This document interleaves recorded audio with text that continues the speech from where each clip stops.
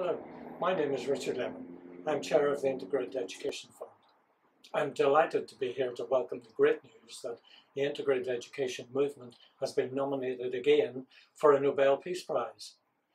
In these challenging and difficult times, isn't it great to get some good news?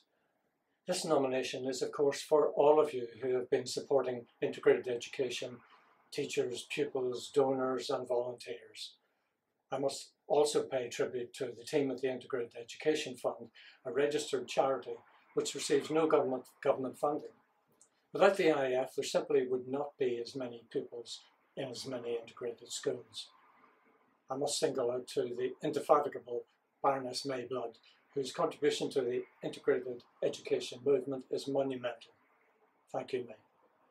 This wonderful nomination not only acknowledges the work of all those involved in integrated education, but is an endorsement of the principle that so many of us believe in. Integration works.